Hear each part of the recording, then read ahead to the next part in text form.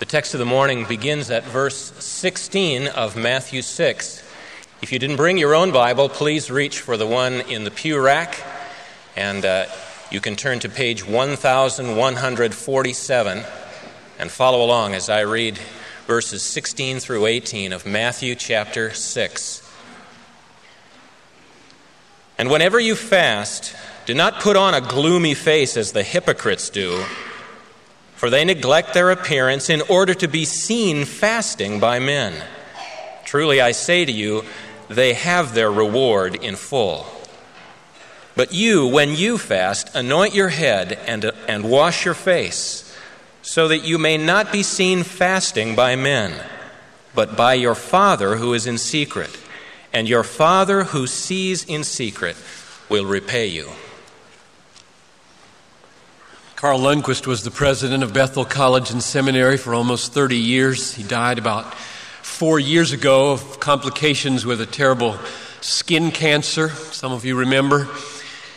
In the latter years of his life, he devoted a lot of energy to promoting and studying the devotional life and the life of the disciplines of the Christian walk.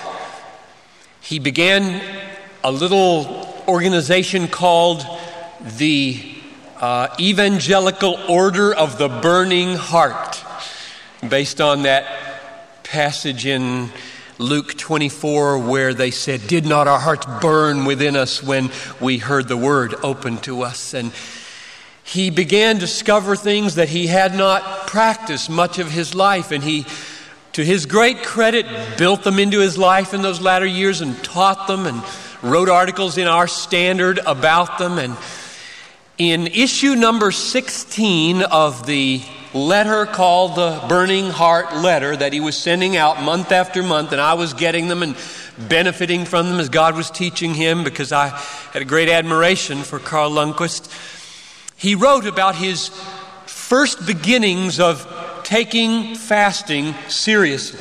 Let me read you a couple of paragraphs so you'll hear how one man probably, it was 1980. I can't remember what age Carl Lundquist would have been in 1980, but you listen. My own serious consideration of fasting as a spiritual discipline began as a result of a visit with Dr. Jun Gong Kim in Seoul, Korea. "Is it true," I asked him, "that you spent 40 days in fasting prior to the evangelism crusade in 1980? "Yes," he responded, "it is true." Dr. Kim was chairman of the crusade expected to bring 1 million people to Yoido Plaza, but 6 months before the meeting, police informed him they were revoking their permission for the crusade. Korea at that time was in political turmoil, and Seoul was under martial law. The officers decided they could not take the risk of having so many people together in one place. So Dr. Kim and some associates went to a prayer mountain and there spent 40 days before the Lord in fasting and prayer for the crusade. Then they returned and made their way to the police station. "Oh," said the officer when he saw Dr. Kim, "we have changed our mind, and you may have your meeting." As I went back to the hotel, I reflected that I had never fasted like that. Perhaps I have never desired a work of God with the same intensity. His body is marked by many 40-day fasts during his long spiritual leadership of God's work in Asia. Also, however, I haven't seen the miracles Dr. Kim has. And then he told later on in the letter about a burning heart retreat that he and Nancy would lead periodically, and at one of them he noticed a seminary senior not eating lunch, and he asked him if he was okay, and was able to draw out of him with some coercion that he was just drawing to the end of a total 21-day fast for the discerning of God's leading in his life as a seminary graduate. And Dr. Lundquist said that in his later years, on the basis of experiences like these, he began to build into his life a regular fast of a weekly nature. And he described it like this: instead of taking 1 hour for lunch, I use the time to go to a prayer, this is one day a week, to go to a prayer room, usually the Flame Room in nearby Bethel Theological Seminary, and there I spend my lunch break in fellowship with God and in prayer.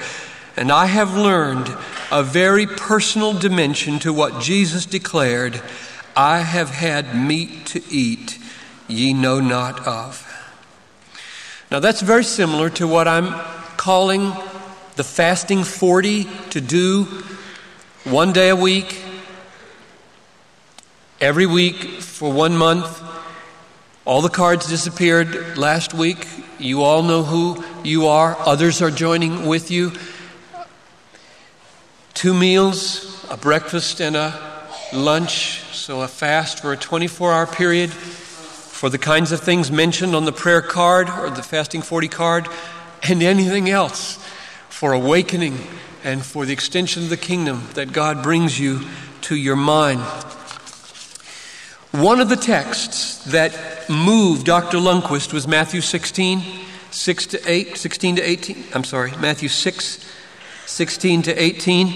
And the verse that arrested him and convicted him, it's one thing to base your life on people's experience. That's not a very reliable basis.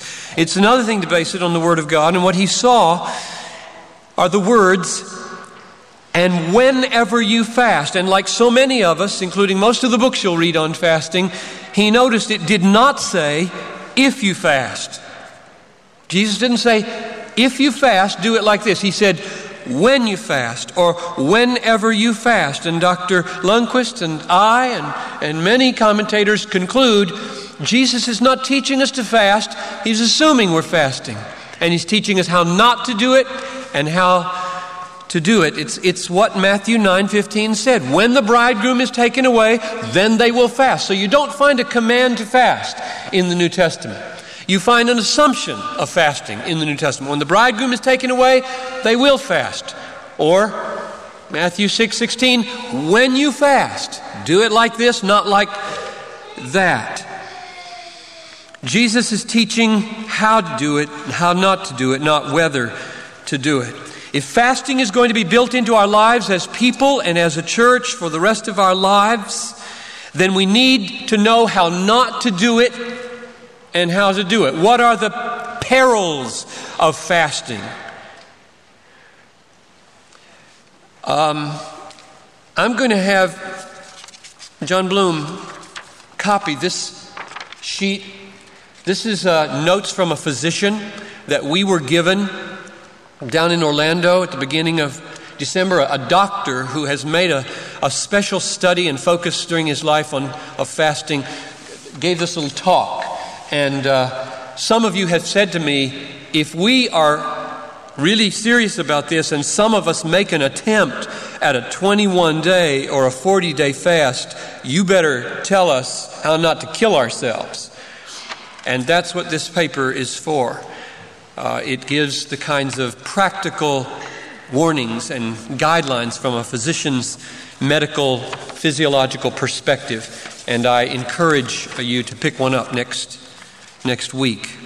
But more important than that is the spiritual dangers of fasting. That's what Jesus is talking about in this text. The spiritual dangers of going about it the wrong way or having a wrong mindset about fasting. So that's what we want to look at for a few minutes.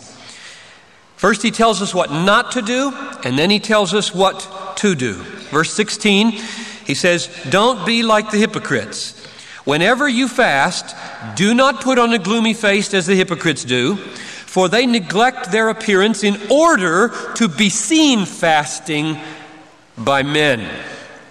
So the mark of the hypocrites, it seems, is that they want to be seen fasting by other people. And everybody in this room knows what that tastes like. It tastes so good. It's built right into the fabric of the fallen human heart that we want people to notice our accomplishments and tell us how good they are. There's something, it is better than all the food you could eat, and that's why you can fast to get it. It's better than anything. People will just go to any lengths if they can get the applause of people, if they can get the commendation of a very significant person in their life. Something in this fallen heart craves to be made much of by other people. And Jesus knows that, and therefore he talks a good deal about it in his Gospels, and especially right here. In the last part of verse 16, he says, here's the warning, "Truly I say to you, they have their reward in full." In other words, if the praise of men, if the applause or the esteem or the commendation of other people is what you're after, you'll get it, and that's all you'll get. So the danger of fasting like this is that it works. It succeeds so horribly. That's the danger. If you want the reward of other people's recognizing your discipline and your devotion and your piety, it will work. It will succeed. And that's all it will succeed at. It's just a devastating success. God, protect us from the success of fasting the way the hypocrites fast. So Jesus says, you want that reward? You want the reward of people's praise? You'll get it. Period. Success is a dangerous thing when you're aiming at the wrong thing. But now I ask myself this question. Why is that hypocrisy? They're fasting.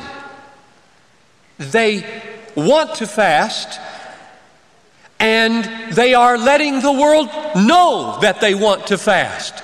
They're being transparent and candid. It's the hypocrites who wash their hair and their face and walk around like they're not fasting when they really are fasting. Those are the hypocrites, right? Why not? Why is it hypocritical if you're fasting to let people know you're fasting? I mean, tell it like it is. I'm fasting, folks. That's not hypocrisy, is it? But Jesus says these are hypocrites. Now, so you got to scratch your head and just go a little deeper here. It's not very deep to figure out what's going on here. What's wrong? Why are these people hypocrites when in fact they look like what they're doing? They're not covering it up. The problem is this. Here's why they're hypocrites. Fasting means hunger for God, not hunger for people's applause. That's the meaning of fasting. Therefore, if you put forward a fasting demeanor, it means to the world, I want God. And if that's not what you want, you're a hypocrite. And that isn't what they wanted. They put forward a fasting demeanor which says in the religious parlance of Judaism and ought to say in Christianity, here's a person who's hungry for God, and what they were hungry for was man and his applause and his approval, and that's why they were hypocrites.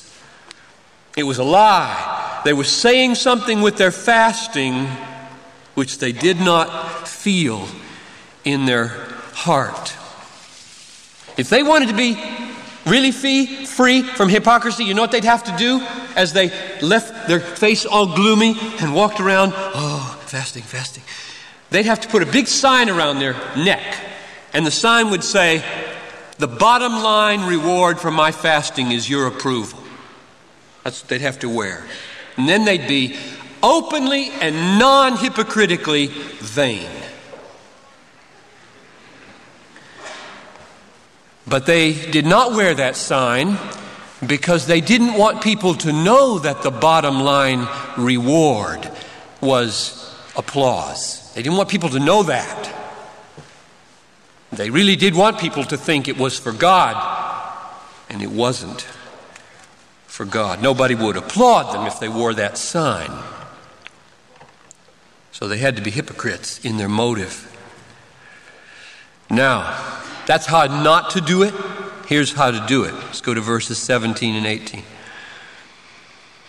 But you, when you fast, anoint your head, wash your face, so that you may not be seen fasting by men, but by your Father who is in secret. And your Father who sees in secret will repay you.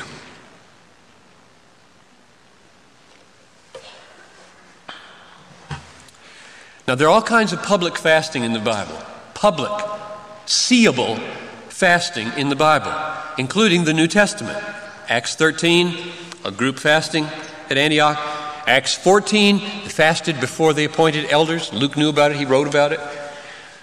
There's all kinds of public, seeable fasting in the New Testament. Therefore, I do not conclude from this teaching of Jesus that if someone notices that you're fasting somehow, it's ruined.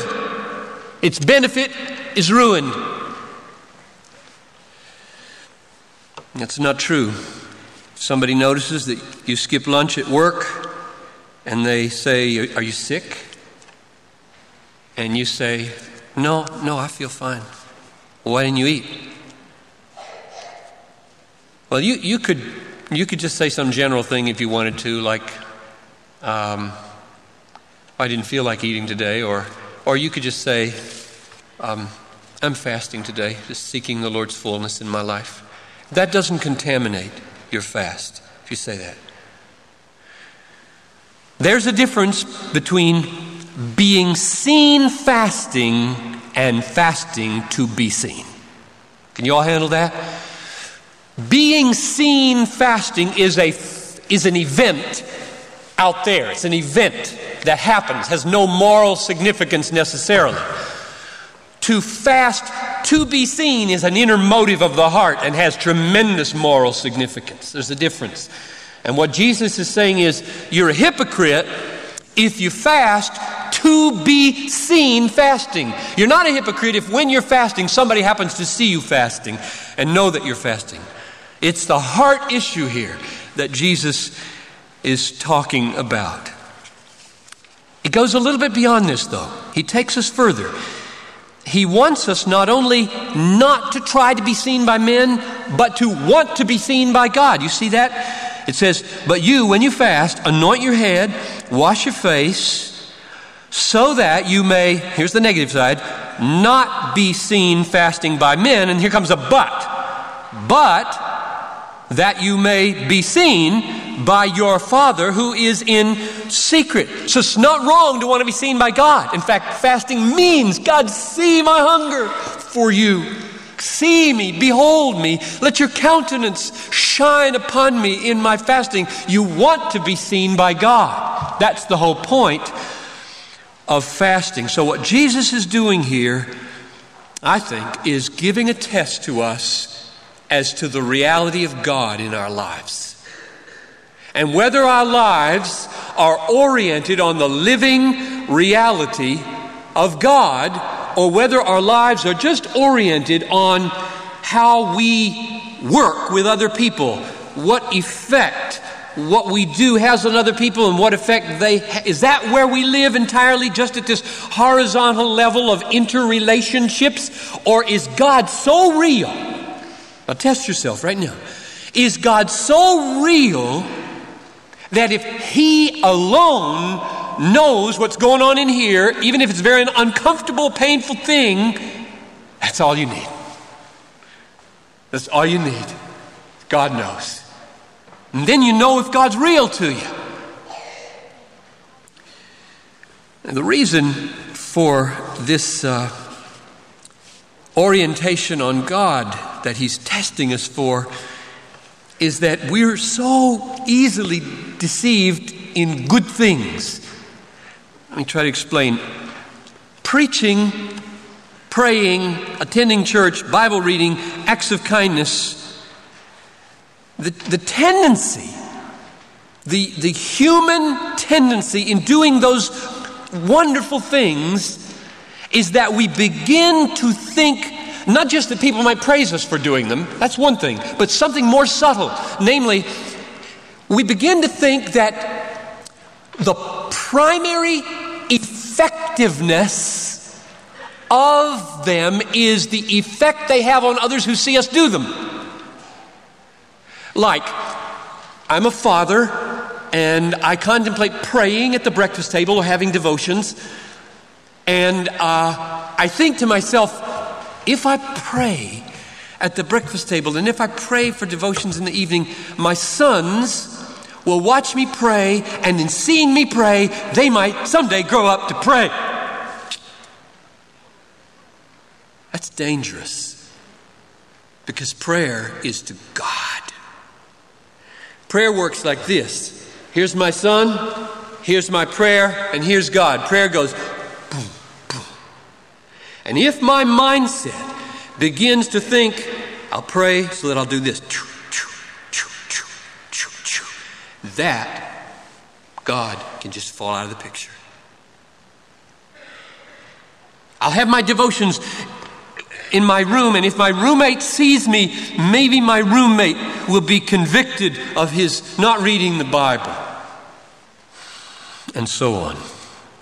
So the danger is not just that we want the praise of others, but even a more subtle, more noble mistake, namely God gradually vanishing out of the picture, of the vertical dimension of life growing dimmer and hazier, while this, for God's sake, we say, and for religious reasons, is still happening. They'll see me pray, and they'll see me read my Bible, and they'll see me give my tithes, and in doing all of that, they will be moved to pray, and they will be moved to give their tithes, and they will be moved to read their Bible. And pretty soon, they say, what's the vertical dimension of my life? Is there any reality? Am I communing with the living God in my Bible reading? Am I giving for His sake? Does He enjoy seeing my giving? Now, don't misunderstand. The Bible clearly teaches that all that we do in the sight of others has a good effect on them when it's good. It's not a bad thing for my sons to learn to pray by watching me pray. It's not a bad thing for the roommate to feel pricked in his conscience when his roommate reads the Bible and he doesn't. What I'm pointing out is that we're spring-loaded to be deceived and corrupted, and we need to be vigilant. Jesus is calling for a radical orientation on God in our fasting. And He tests us by saying, comb your hair, wash your face, and don't even let anybody else know. And then you will be tested to see whether you can carry this through with only God knowing it. When I have done things that Noel doesn't know about, my boys don't know about, you don't know about, that are intended to be good things, the temptation to want to slip your card out on the table so people know you did that, you made that visit, or you made that hard call, or you didn't eat that meal. The temptation to bring it up in a subsequent conversation is absolutely tremendous, which shows how hungry I am for your approval. So dangerous. It is so dangerous. Whom are we hungry for, folks? So He tests us, and He wants a radical orientation on God. One last question. What's the promise? The reward? Is it the praise of men? You fast towards God, and when you're done with your fasting and your hair's all combed and your face is washed and the fast is over, people then praise you. Wrong. Is it money? The very next verse says, don't lay up for yourselves treasures on earth. Doesn't matter whether God gave the money or the devil gave the money. Don't let your fasting be a fasting for the accumulation of earthly riches. I think the reward is the Lord's Prayer. Just a few verses earlier. Hallowed be thy name. Thy kingdom come, thy will be done. That's what we want to happen. If we fast and nobody's watching, and we say, oh God, what I long for is for your name to be glorified, cherished, loved by me and my family and my church. What I long for is your kingdom to manifest itself now and bring itself to consummation in the world. What I long for is for your will to be done in my boys and my church and this city. And when I see people doing your will the way the angels do it in heaven with that much sleepless energy and joy and zeal, I will be satisfied. The Lord will give those kinds of things to us as we seek him without any care about the praise of men. So I invite you to press on this year. I don't want this to be a flash in the pan. You find your own pattern. You fasting 40, you be the leaven for us in this church in February. You know who you are right now. And I call you to be urgent and to pray your heart out for the rest of us, and that we might know what it means to be free from this built-in craving to be applauded by other people. And may our relationship to the living God be so sweet, so assured, so deep, so free, so non-condemning, so accepted, that we just revel in him as the audience of one who knows what we're doing, when we do it, and it doesn't matter if anybody else knows in all the world. Get that real with God. Get that real with God. Let's pray. Oh Lord, I pray now as we close and as the prayer team stand here and as we want to support one another in prayer and help each other get real with God and get over the obstacles that make us have an undue fear of you or a sense of distance from you. Lord, help us. Just bring people to the prayer teams now, and just may we pray for one another, that there might be an authenticity and a reality and a depth in our personal vertical union with you that gives us a peace when nobody knows our alms, our prayers, our fasting. Lord, work this now, I pray. And all the people said, amen.